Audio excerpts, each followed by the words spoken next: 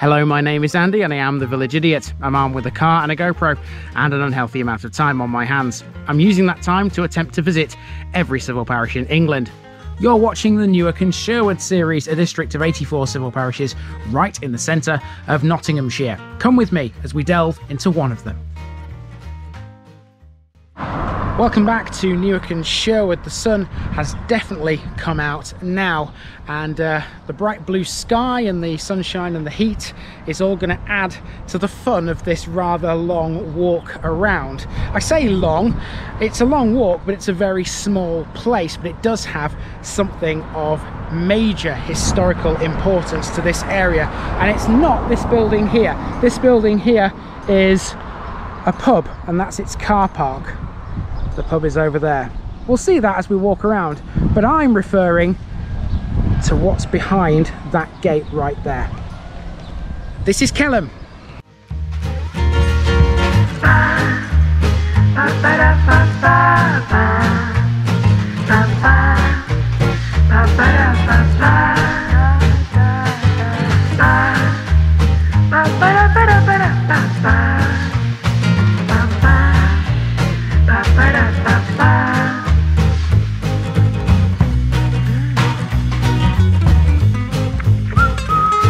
This Newark and Sherwood video is sponsored by Past Days, a family history blog by June Terrington. You'll find a link in the description. Here's my disclaimer for people who may be watching me for the first time. I say things as I would in my native accent and dialect.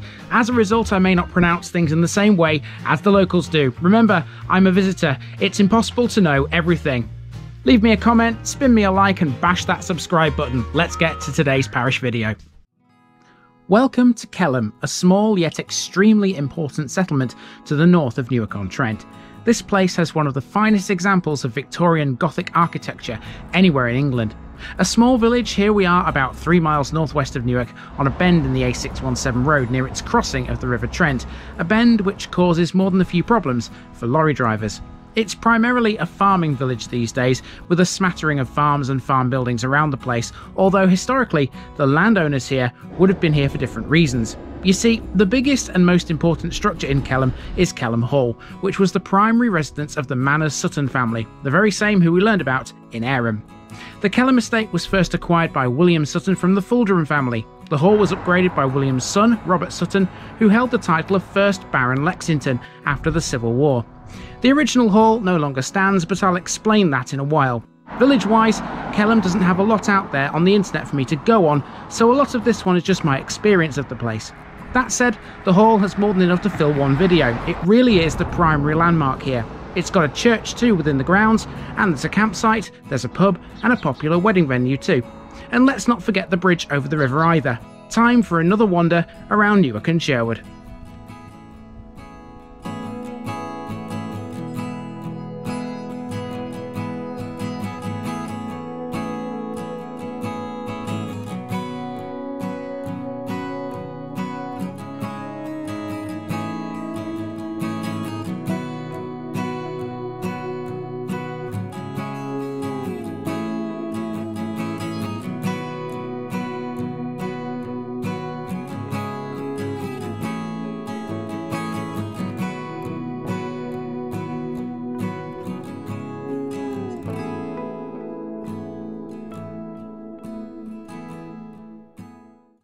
For our amble around Kelham, we need to get the residential areas out of the way first, because the main body of this video will focus on the hall.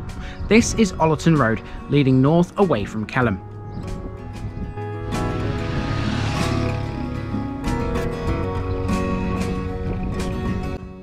This might look like it's a farm track or some other kind of private road, but it's a public footpath which runs between some horse fields. It'll take us to Broadgate Lane.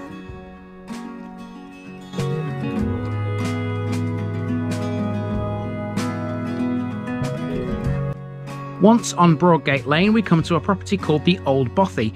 None of the properties seen so far have been what you would call special, however, all that is about to change. So far around Kelham, you're probably thinking to yourself, there's not a lot here, it's not very interesting. Well, things are about to go up a notch.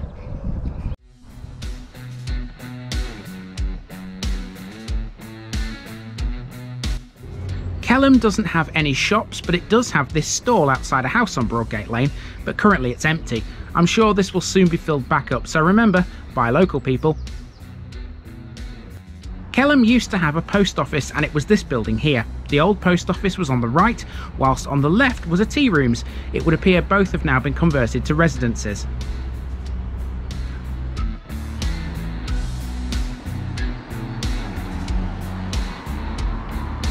After joining the A617 for a short way, we come to a gate off the main road which features a blue sign saying Renaissance at Kelham Hall, and we're about to enter the grounds.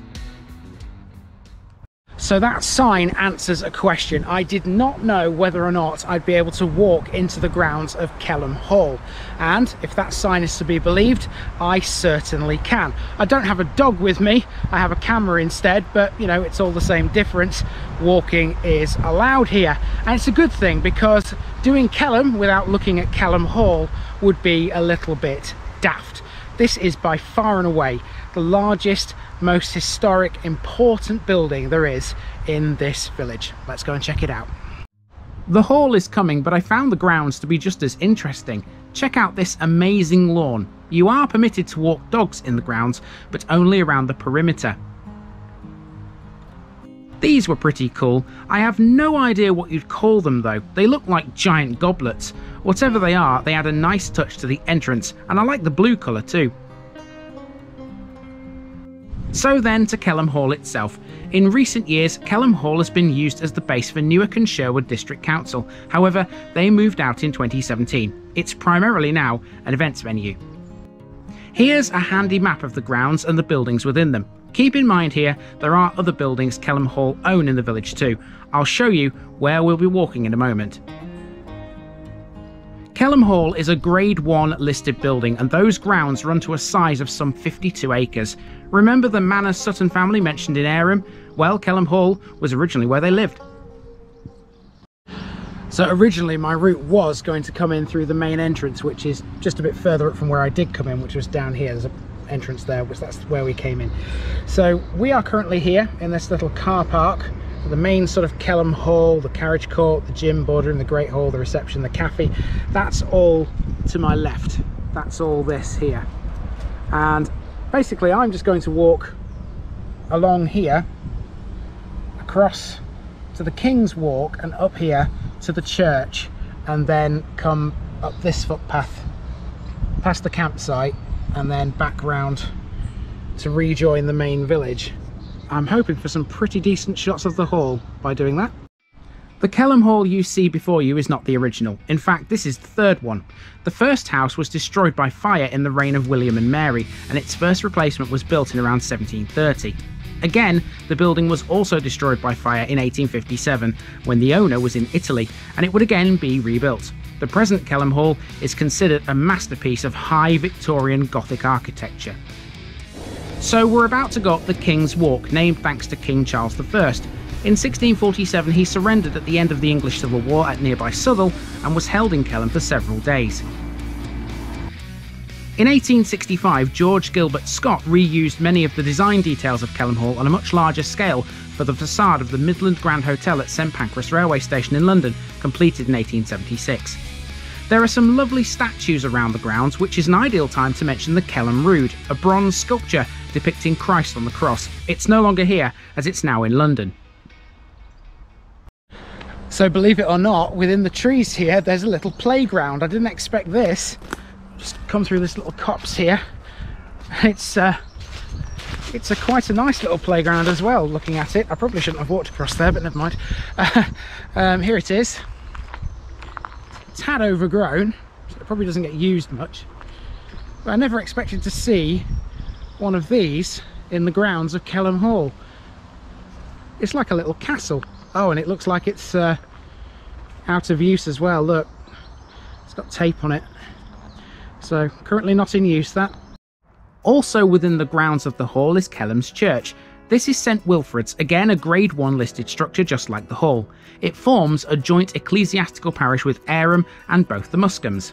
The church is medieval and was restored in 1874 by the Durham-based architect Charles Hodgson Fowler. There's a memorial in the chancel to Robert Sutton, who died in 1723, and to his wife Margaret, who died in 1703. The tower contains 4 bells hung in an Elphic Z-form frame, apparently by Robert Lee of Averham, dated 1891. The treble dates from the early 17th century. There's some tennis courts next to it. I have absolutely no idea why these would be here, in all honesty. It might be they're used by people who come to Kelham for the campsite, but that's just a guess.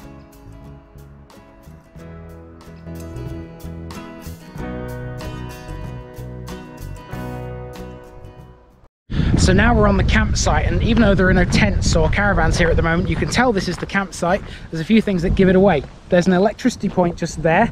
That's that green box. There's a couple of those. There's one over there, and I can see at least 3 others around the perimeter over there. And there's one even in the middle as well. That's 4 then. So there's plenty of electricity hookups if you want to bring your tent or caravan. I'm not quite sure what's allowed here on the campsite, to be honest with you. It could just be one, could be the other, could be both, I don't know. So that's something you'd have to find out if you wanted to come here. Now we can take a footpath that runs around the edge of the campsite, which is where I'm heading for right now. It'll take us back to the main entrance, and then we'll head back into the village. So here we are then on the perimeter of the grounds, which is where dogs can be walked. This is a nice little woodland path, and given how hot it was, the shade was helpful here.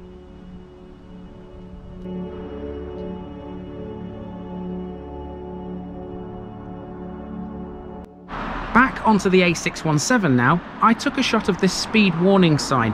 This is a 30-mile-per-hour limit here, and I regularly saw numbers in excess of 40 whilst walking up to it. Please slow down, people.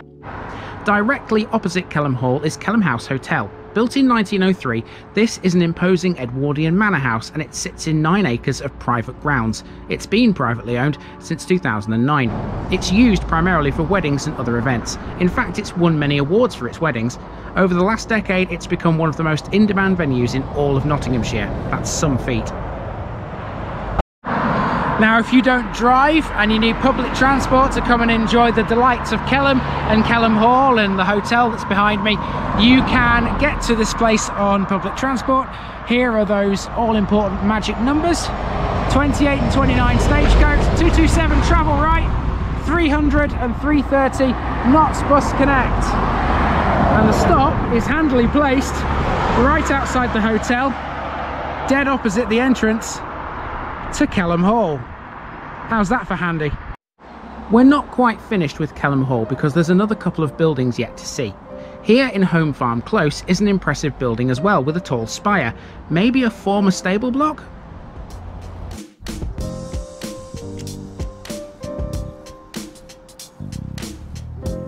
Around the bend, and we're heading for the pub next.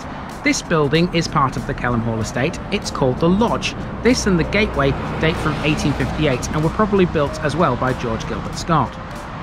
Right opposite that, there's a parish notice board. I was getting a little worried about finding one of these. Kelham is the last of the set of the 3 which form Averham, Kelham and Staithorpe Parish Council. And handily, there's also a map of the village here too.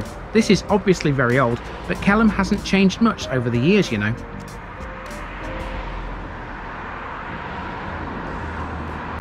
So one thing this map will do is show you where we are and where we've been. So I parked here on this road, which is that road right there. In fact, you can see my car over there.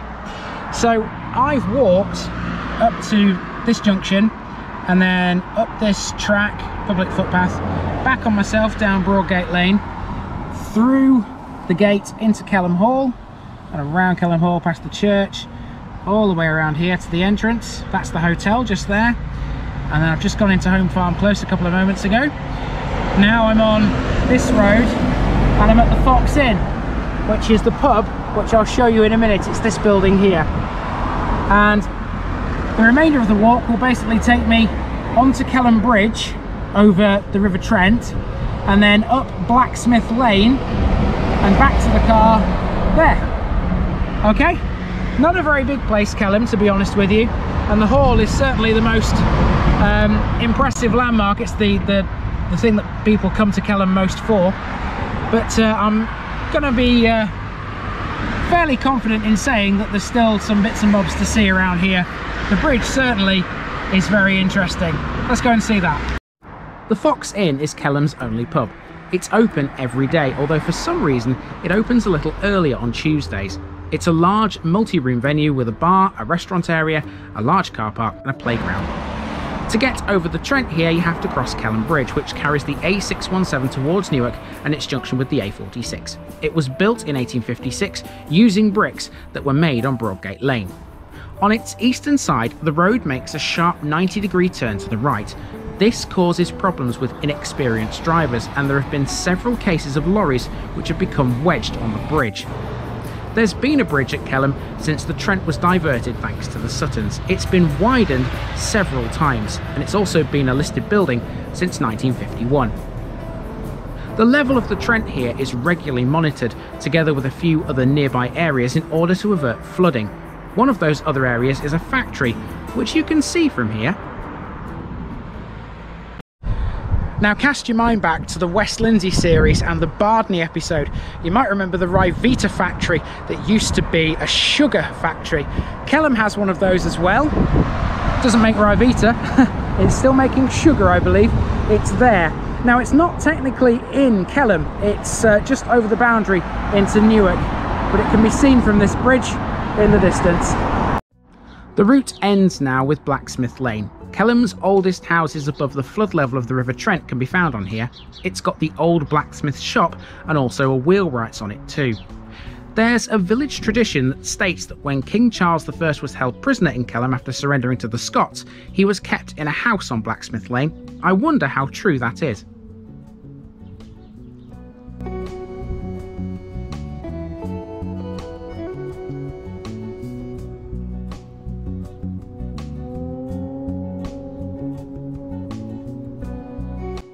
This house was perhaps the most interesting of the lot. It's called Gas House, which suggests to me that at one time this was perhaps something to do with the gas supply to Kelham Hall. Again, that's just a guess. Now I was unsure as to whether or not to give this one a picture bit or not, because it's so small. I think it deserves one, but it might just be a case of more pictures of Kelham Hall, areas I didn't walk to within the hall. Let's see what I found for you.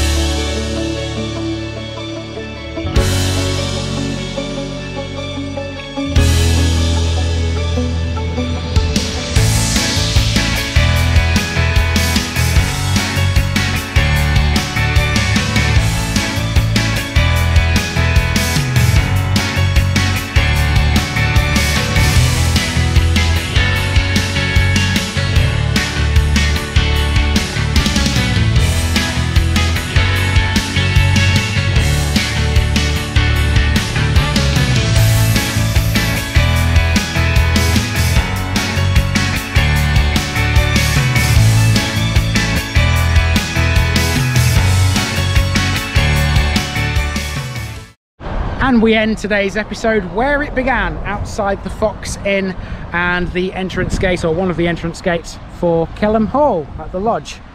So it's time to hop in the car and drive that away, because where I'm going next is a place that consists of two villages, one fairly big, the other very, very small, but together they make up one civil parish, and it's about time I put that one on the map. Hopefully the sun, I don't really want to say this considering we don't see the sun very often in this country, hopefully the sun goes behind a few of them clouds, because now it's starting to get quite warm out here. So yeah, hopefully I'm not going to be as baking as I am right now. This has been the parish of Kelham in Newark and Sherwood, and I've been Andy, also known as the Village Idiot, and I'm out.